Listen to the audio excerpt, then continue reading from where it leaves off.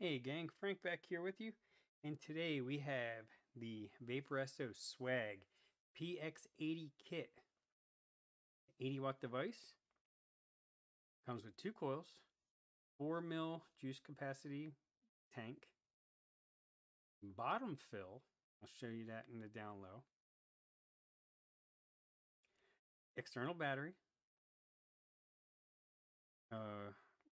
venting on the bottom, real nice look, stealthy screen, this side, nice pleather, fits good in the hand. Nice size. Not too big, not too small. Easy, nice pocket mod. Especially when I've been using it for a week now, and I've been vaping on this one. And I have a Boston cream donut in here that has really good flavor to it.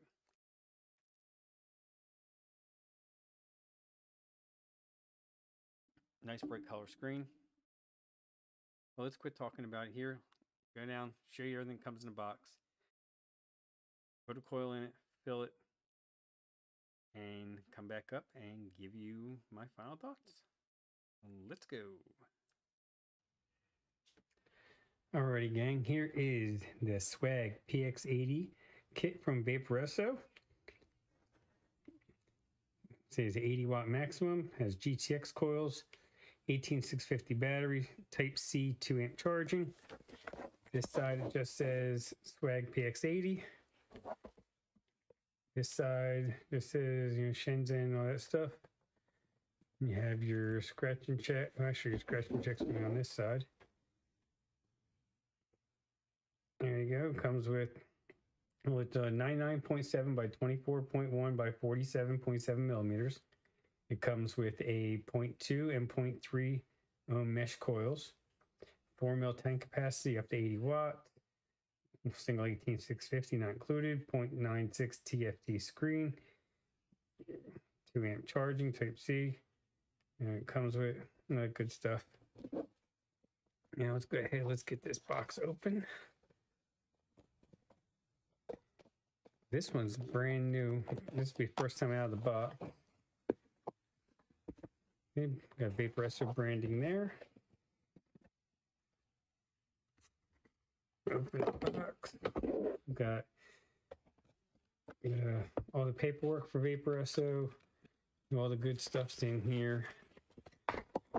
You got your user manual, how to replace the coil. All that good stuff.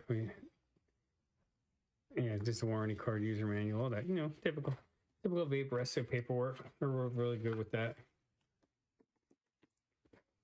Here we have 2 coils.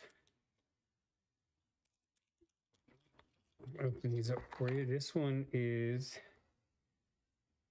let's see if we can get that pull up. There's GTX.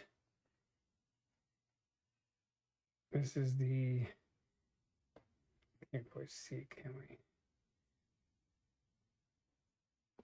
we? 0.3, I believe it is. That's the 0.2 mesh coil. Take this one out of the package.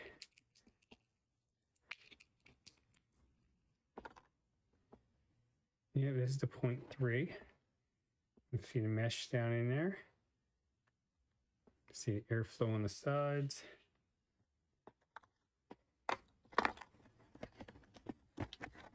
And for what we expect from Vaporesso, you get a really nice Type C braided charging cable, Type A to Type C. And then we have our device. Get this out of here. So this side you have this, this pleather, which is nice.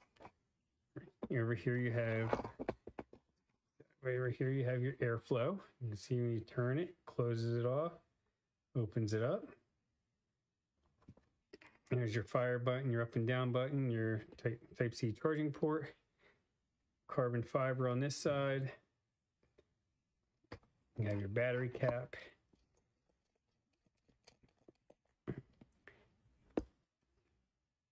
Let's see if you can read down in there. It's been good to come up. Basically tells you do not use batteries with broken skins or torn wraps. That's real nice.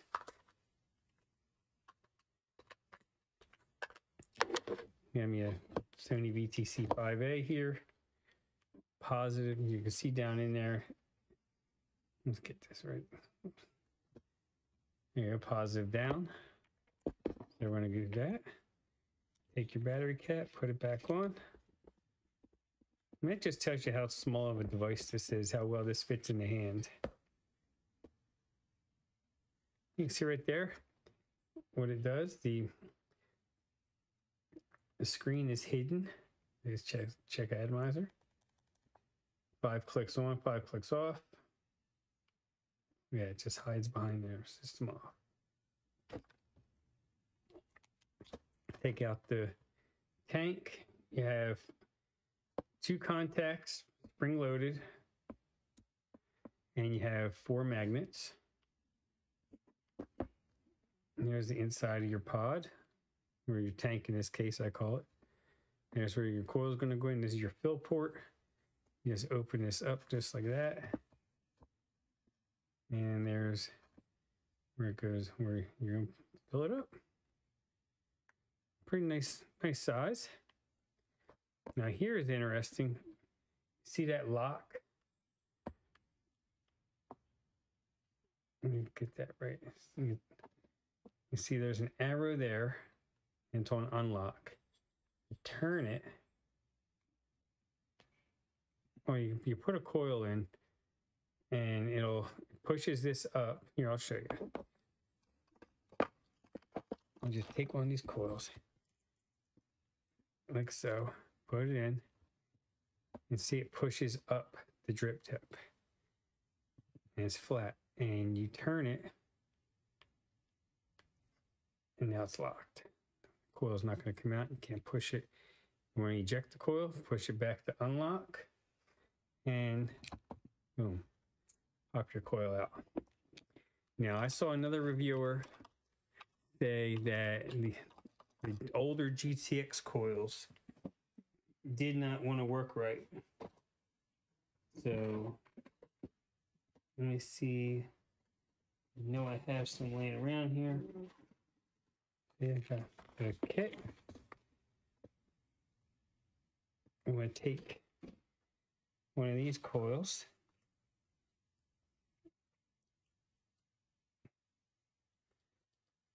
Let's see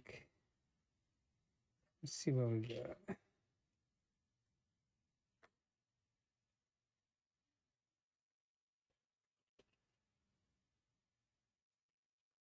Take a 0.2. Take one of these 0.2 coils. See if it fits.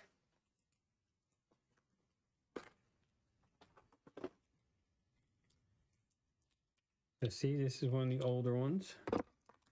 I can already see a difference. So you got 2 O-rings on that one, and only 1 on this one.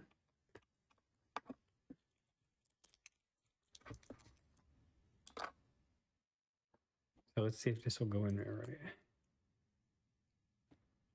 Push.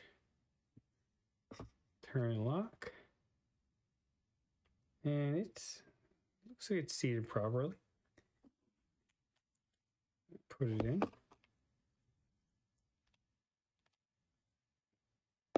Not going nowhere.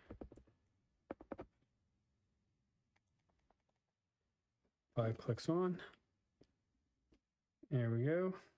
Reading 0.25.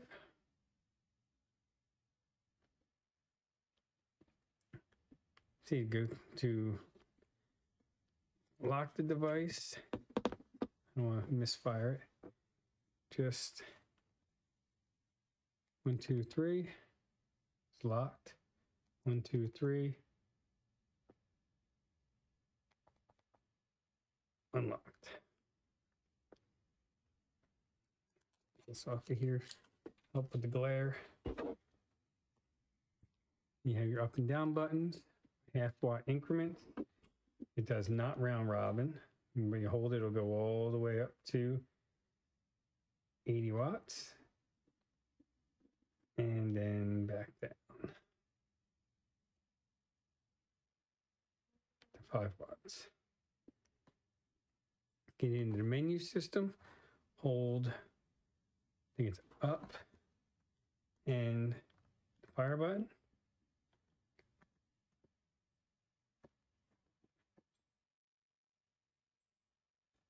I think now we're in wattage. I think if you hold both of them, yeah, there we go. You hold the up and down buttons together, you got variable wattage, variable voltage. Finger out of the way there, smart chip and the puff counter. And you go like that. And then you got theme, default, which brings back to factory settings, and exit. So I'm going to still have it on variable wattage. Actually, you know what? I'm going to put it on the smart mode.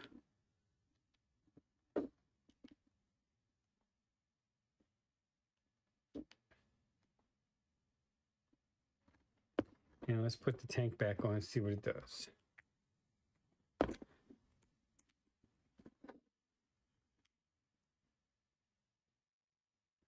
See, it goes right to 26 watts. Oh, it's jumping around.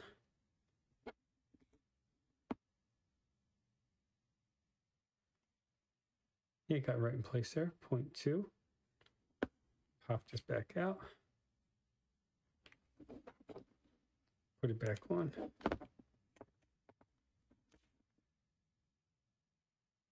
Right there, 40 watts. And it's still jumping around a little bit there. So that's a little odd. Let's try one of the new coils.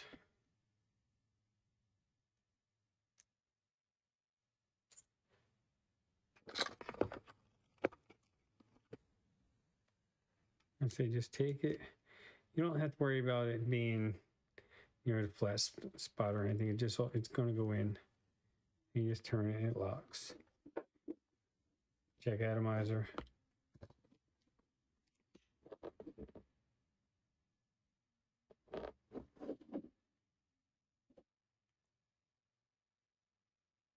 All right, so it's a 0.3 ohm coil I ended up putting in, and we're right to 40 watts.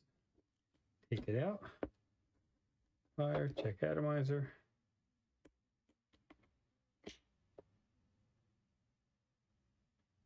There you go. Yep.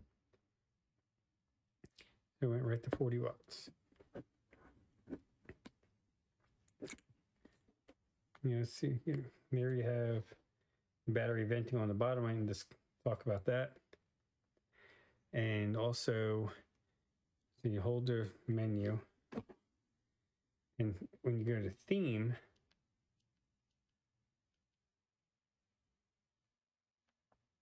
you got 3 different colors: green, blue, pink, and exit.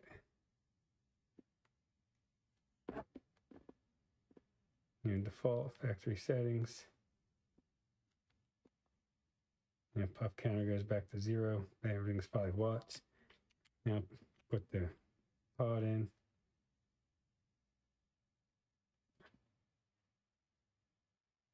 Actually, try that again. Take pod out. Then put it back in smart mode.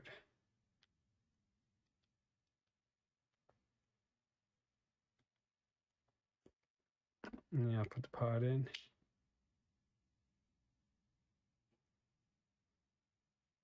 And that time it didn't want to do it.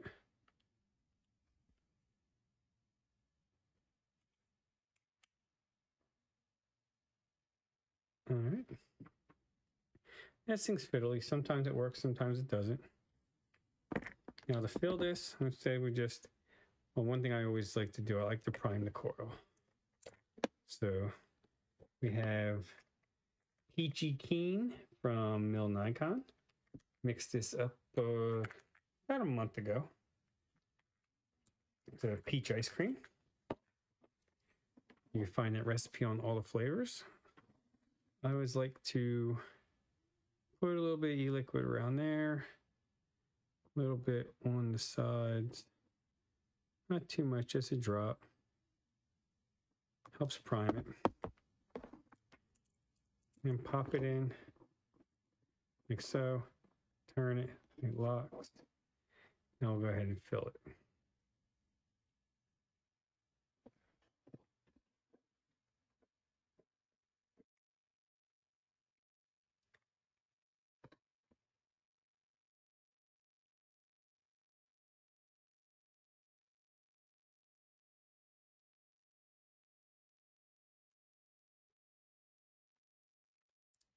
Hold 4 mLs. We're not going to fill it all the way. Just let it sit for a few minutes on the first fill with a fresh coil. So we're going to sit there. Let it sit. We'll go back on top and we'll vape on it, and I will give you my thoughts. Alrighty, gang. That was the Swag PX80 kit from Vaporesso. Final thoughts. Very well made. Very nice look. As you saw, simple, put the coil in. Everything works the way it should. Sometimes the smart chip doesn't always want to work, but that's a glitch they've had with them for a while. I mean, the other one I have, smart chip worked fine. This one, not so much. So you saw I took this one right out of the box. Literally took the wrapper off right before I shot the down low. The only con, I would say, the only thing that negative on my part that I don't particularly care for is the fill method. You know, I mean, I like the fact that there's the,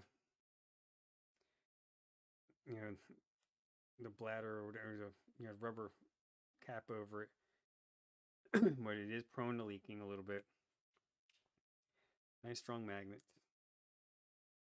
But I just think they could have had top fill. And just, I mean, maybe, you know, instead of having it like that, you know, maybe if you had that quarter turn, maybe just can come off and you could fill it like that, then put that back down and still be able to eject the coil. I'm not sure, maybe. But say that'd be the only thing I would complain about, would be that. Besides that, great little device. Grab them online to see them in a few spots, get them while you still can. You know, not sure what's going to happen. There is a call to action where with comment periods open about the mail ban. So go ahead and do that. I did it. You can basically what you have to do is you go on Federal Registry. You'll see where the call to action is. You'll see where the comment is for USPS. There's a link there to an email address. You copy and paste that into your email server. Put in the subject line, e-cigarette ban. Write your comment. Don't put any links to anything. Don't put, you know, none of that. Just tell them what you think about it. Be respectful. Talking to the government. We want them to do something for us like that we pay them to do. So be respectful. Alrighty, gang. Be safe. Wash your hands. Don't talk to strangers. We'll see you on that next video. Bye, everybody.